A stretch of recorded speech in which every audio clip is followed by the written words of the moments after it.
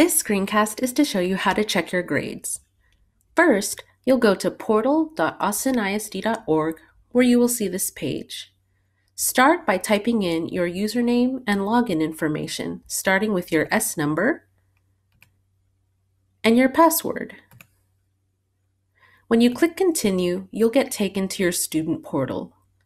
I need to find the tile that says Teams, Student Self-Serve, and I don't see it here on this page, so I'll scroll down, and there it is, Teams Student Self-Serve. You'll find this icon in your portal, and when you click on it, it might take you to this page here, depending on how your browser is set up. If it takes you to this page, no worries, just click on this button here. And if it doesn't take you to this page, you will get taken directly to this page here when I click on Teams Student Self-Serve. You're going to use the same login information that you used to log into your portal.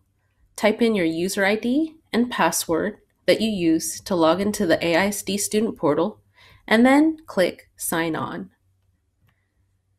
When you enter the Student Self-Serve homepage, you'll see these tabs at the top here. One tab that you can click on is Attendance. When I click on Attendance, it shows me the dates and classes that I might have been marked tardy or absent, so it's important to keep track of when you're in class.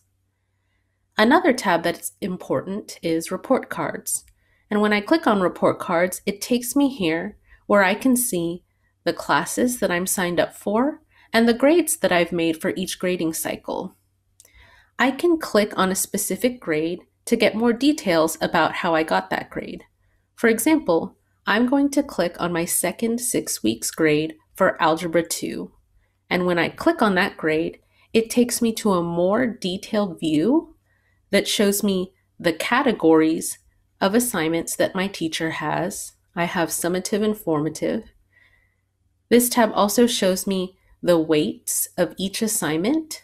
It looks like summatives way more than formatives.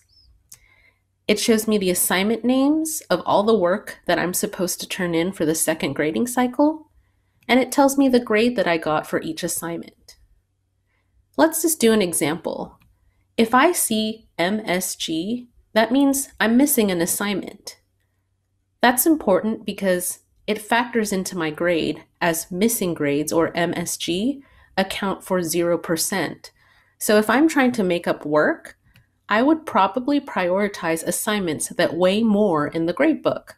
I probably want to make up Test 8C applications of quadratics first before making up 3-1 solving quadratic equations. That's just something to think about when you're checking your grades.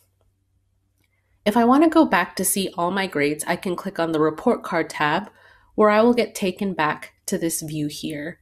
And when I'm ready, I can sign out. This is how I check my grades in the portal.